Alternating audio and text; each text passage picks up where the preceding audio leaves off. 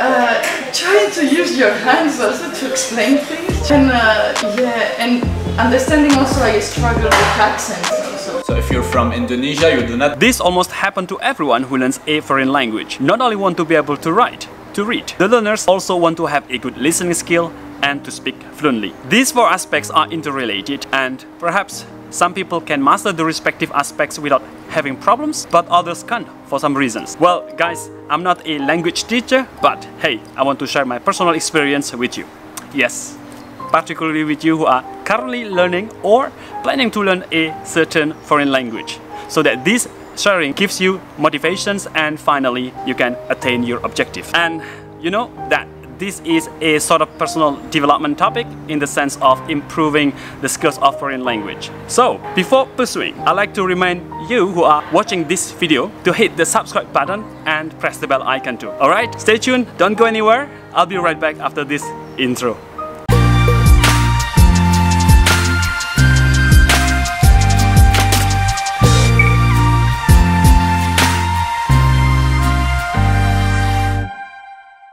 Hey everyone, it's Didi here and welcome back to my YouTube channel. In this video, I'm going to share my personal experience with you on how to ameliorate the skills of foreign language. So no matter what foreign language you are learning or you are about to learn, you will be dealing with four elements which I mentioned earlier in this video. And what makes me bring this topic up is that, you know, many people expect to be able to speak the foreign language that they are learning at the earliest time possible. However, if this is your case, then you better know one thing to remember, that it is necessary to have a very good listening skill in order to speak fluently. And apart from that, you are required to understand how to exercise the grammar. Well, there are 2 points, i.e. listening and speaking, that I want to share with you in this video. The first point is listening. The questions, what to do and how to improve this listening skill. Well, guys, to improve this skill, you can use several instruments depending on your level, such as compact disc, audio, audiovisual, podcast, and so on. And once you are able to master your level, you can move up to a more challenging level. And one thing that you should bear in mind is that please take a piece of paper to note something down, especially for the words or expression that you are not sure about what the speakers mean. Having done this will help you to enrich your vocabulary. So to give you an example, you know, when I learned English, I frequently listened to recorded program in MP3, CDs, and of course some podcasts from the British Broadcasting Corporations, aka BBC. And it was fun when I listened to the speaking, to the welcoming speech like welcome to BBC Learning English. It was really fun.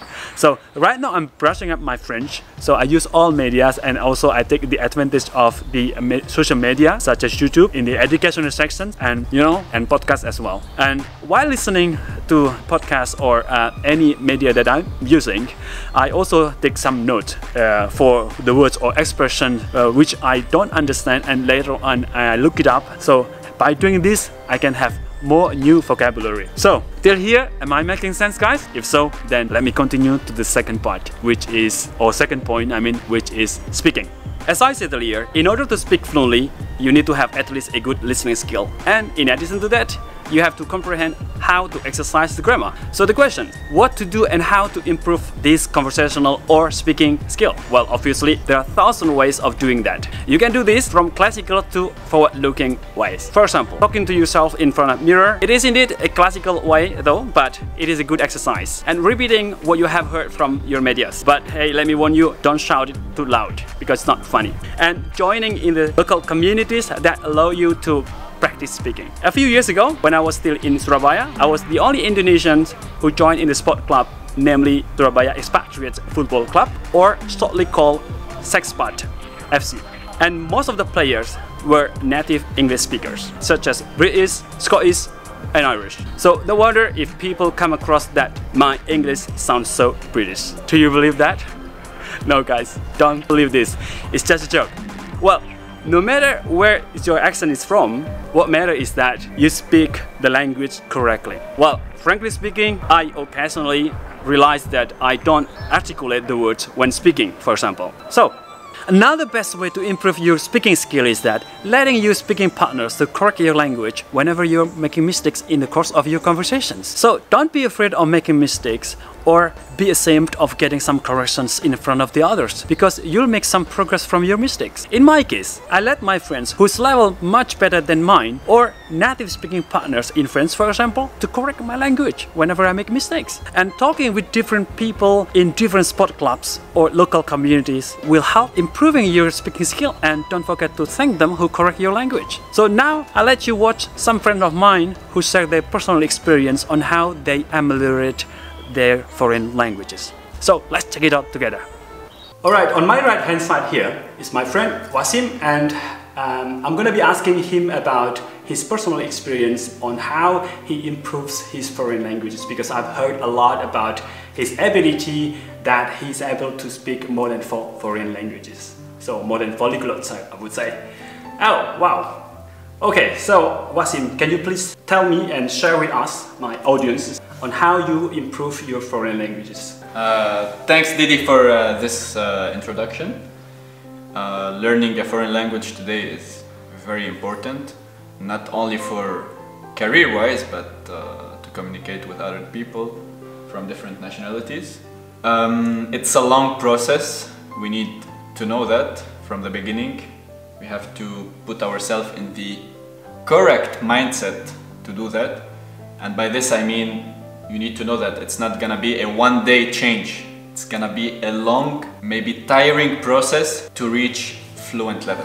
So if the next day you see yourself doing some mistakes when speaking, you might give up. That's not gonna help you to reach that level. So you need to put yourself in the mindset that I'm not gonna give up. I know I'm gonna face some difficulties on the way, but day by day I'm gonna progress so that in a certain amount of time I'm gonna be able to communicate fluently with people speaking that languages. Oh, that's really nice. Okay. Yeah. And one satisfaction I get from doing this is when you actually speak with people who have this language as their mother tongue, and they tell you, so how long have you been learning this language, or you've been learning it by your own, and they see you speaking it already at a very good level, and they will be impressed. And you will receive this, this great feedback every time you speak that languages. That's true. So let me ask you, Wasim, because I want to know also, perhaps my other friends on my YouTube channel would like to know how many languages you are able to speak and what languages are they? In Lebanon, my mother language is Arabic, and it's not an easy language. Well, yes. You guys know Arabic is not a very easy language to learn, but yeah, if you are willing to learn, you will be able to speak, right? Exactly. And Arabic and Lebanese is a dialect from Arabic, and it's not the same. So actually in your head it's already 2 different, not languages, but ways of speaking, and kind of like Swiss German and German, which could be totally different at some point. And then we learn French at school, but I also put in extra efforts on that, especially my family helped me in that aspect to be able to speak it fluently. Wow, that's interesting. English at a third, as a third language, which was not easy. At the beginning it was very, very annoying to learn English, but then in the university I did 4 years only in English, and it helped me improve my level. Chinese is another very difficult language. The grammar is easy, but every character is a new word that you need to memorize, to remember how to write it, and it's not that easy. But again, when you speak with a Chinese person and they see you speaking it already at this level, only by learning yourself, it really gives me a big motivation to keep doing it every day. That's interesting. And this year we had the quarantine, so we could not, we didn't work for 4 months. And during these 4 months, I thought it could be a good opportunity to learn German, since I'm in Switzerland, and German is very, very important for this country.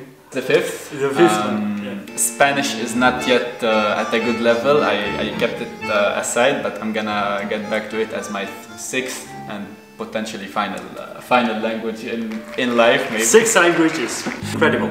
And for German, I spent 450 hours on a platform that my company gave us access to. Right. And it's talking with teachers on a daily basis, spending 3 hours every day on that. In 5 months, I think now when I talk also with someone who's German or who speaks German, and they see this level in 5 months by myself with my laptop, it's also amazing. And this gives me the motivation to keep doing it, because you see how people perceive you. That's true, yeah. Like you see the potential career opportunities you will have in the future. That's true. Also, yeah, I agree with that. And the international people you meet on a daily basis, if they're from China, from Germany, from an Arabic country, you're already able to speak to them in their mother language, which is not bad. Very impressive afterwards. Yeah, you get some impression from those people who are speaking their mother tongue when you are meeting them. Yeah. I mean, when you are meeting with them. So, the tips that you're gonna share with us. What kind of instrument that you use to improve your foreign language? There are different tools that you can use to do this. In English, for example, it was learning at school. But I know learning at school is not easy for most of us, because it's maybe reading some texts, not really having the opportunity to speak with someone in that language. Learning at school will help you improve your reading skills, how you read the text, but maybe writing, but not really the way you communicate. So you will see you're not able to pronounce well. Correctly, yes. And for that, what you can do is try to immerse yourself in that country or in that language. Go and do an internship, study a semester there in the US or in Britain, in a country where you speak English on a daily basis. If you can't do that, maybe try to find some people in your country who come from that country. Yes, I like this one. Yeah. Try to speak to them. You have nothing to lose. If you're afraid that, oh, I'm gonna do a mistake, so better to speak in my own language or in another language, you're not gonna progress. You need to recognize that, yeah, I'm gonna be doing some mistakes, but that's okay. You should not be afraid of speaking, trying every day. When I speak Chinese with the Chinese people, I do tons of mistakes, but I don't mind. I try to practice, and every time I improve, I learn, so that the next time I will not maybe do the same mistake. That's the key word, the key success factor to improve your foreign language skills, guys.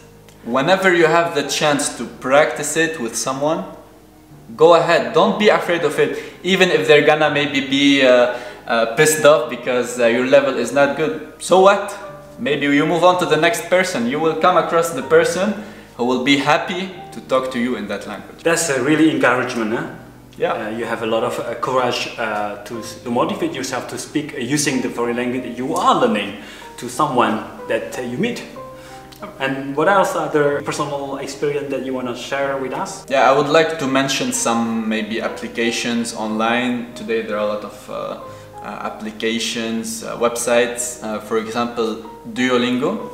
Duolingo is easy in the early stage because it's a game that an application that interactive. You will start learning the basics of the language, but you have to do it like spend 10 to 20 minutes every day. Do not interrupt it even one day. Keep doing it every day for a period of 3 months to 4 months. You will grab different basics. In this case, you will not be talking to someone maybe because you don't have the opportunity, but you will start getting some basics. When you hear something, you will understand, you will be able to read the basics. After that, my advice is to try to find somebody, maybe a teacher from that language, or somebody you're able to start talking to. It could be a professor online on some software, some websites like preply.com. Preply, I never heard of it. Preply.com. You can find actually cheap prices for a session with teachers. It could be $4, $5 per hour. And 1 hour you have the opportunity to speak with that person. So online platform is very useful. It is useful in this case. Again, the ideal would be to talk on a daily basis with people using that language. If it's not the case, then you go for these websites. Okay. And what's very helpful at a later stage, once you reach an intermediate level, is what I recommended to everyone. It's watching TV series or movies from that language with the subtitles of that language. So if you're from Indonesia, you do not use Indonesian subtitles when you watch English TV series. You have to force yourself to hear that language, read the subtitles in that language on a maybe daily basis. Yeah. You will see it's a big improvement. That's true. It's a big step forward. This is what I'm doing actually. I'm brushing up my French, you know. Yeah, thanks to him also, my French also a bit better now. Okay, another tips that you want to share with us? The last tip is good luck on this. You have again to know that it's not gonna be easy. At different stages you might feel that, okay, it's enough, I'm not gonna be able to reach a better level, I'm done with it, I don't want to continue. Once you reach this step, you have to force yourself to keep going. You cannot give up. Consistency, it's a long process and it's tiring, but the result at the end, you have a lot to win and nothing to lose. So, this is it, guys. Yeah, thanks a lot, Wasim, for sharing your personal experience in my channel. No worries. And I hope you guys be able to grasp what he has delivered. Okay? And let me know if you have questions, or did you have questions later on. Sure. It's $50 per question, but that's okay. That's a good job, guys.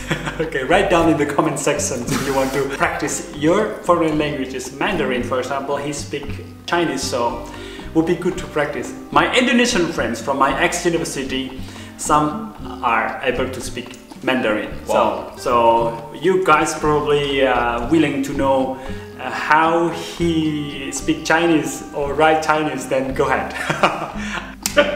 Thanks a lot. Peace out, guys. Okay.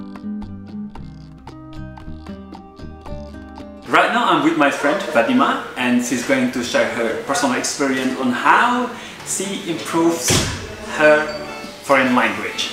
So, Fatima, share your experience with us. How do you improve your foreign language skills? So at the beginning I was reading a lot in English in the newspaper, watching TV. Right. Before really taking classes. So I learned to speak before I could learn the proper grammar. Ah, that's interesting. So I learned first to speaking with people listening to TV, and then I took classes to improve my grammar. Right. And what kind of instrument do you use to improve your listening skill and also the speaking skill? The speaking skills is more difficult. For listening, just listening to TV, radio, and forcing myself to be with English-speaking people. That's really nice, guys. Yeah, so I put myself into situations when I had no choice but to speak in English. Right. So that helps. That's interesting. So, just want to ask more about how many languages do you speak? I speak 4 languages. 2 mother tongues. Six polyglots, guys. Have 2 mother tongues. What are they? Spanish and Galician. Spanish? And then I speak French and English. Voilà, elle parle français très bien quand même, voilà. Avec un gros accent. Avec un gros accent. Avec un très gros accent. Yes. That's the most difficult part I found that I have a very strong accent and I cannot get rid of it. But it's good to have an accent actually, yeah, to show your identity that where you're from. The problem, it's not the problem actually, accents. The most important is that you can speak the language correctly, right? Yeah. Accurately. So yeah. So what else you can share with us in terms of listening, speaking, or writing, whatever? Yeah. For speaking, what I found very hard is to not be afraid of people correcting you, of people getting a laugh because you're saying something wrong. So once you're not afraid anymore of making mistakes, you just start to speak. And some people are very kind. Even when correcting you, they're very kind and they will explain to you. Some people will be like, I don't understand. But just do you have like a first experience that you probably feel shy or ashamed of making mistakes? A lot of times. A lot of times. Yeah. How do you deal with that? Trying to use your hands also to explain things, trying to find other ways to explain things where people don't get to understand you. Listen to her, guys. It's a good tips, huh? And yeah, and understanding also I struggle with accents also. So first time I went to Scotland, I couldn't understand. I could speak more or less English. Okay. But I couldn't understand the people there. But they have a very strong accent. Yeah, but they were so kind. Right. So people will repeat over and over again.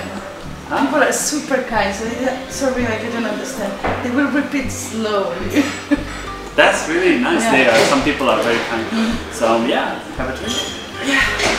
Before get cold. That's a bon, huh? Yeah.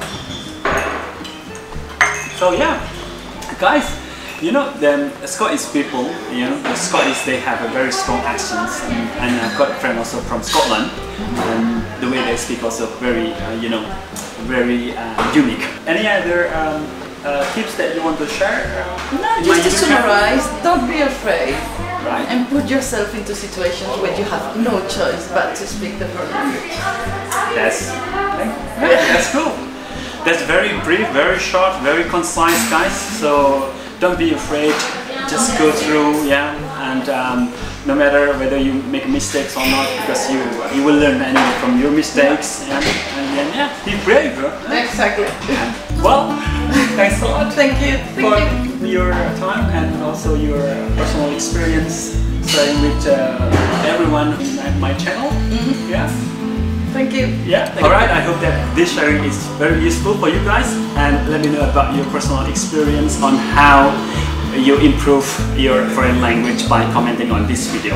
And don't forget to click like, subscribe, and press the bell icon so that you won't miss the next interesting video from this channel. Of course, you can share it with your friends. And by the way, should you have comments, feedback or questions in regard to this topic, then write them down in the comment sections. I'm Didi Le Javanais. Thanks a lot for watching this video. Take care, stay safe, and see you next time. Ciao!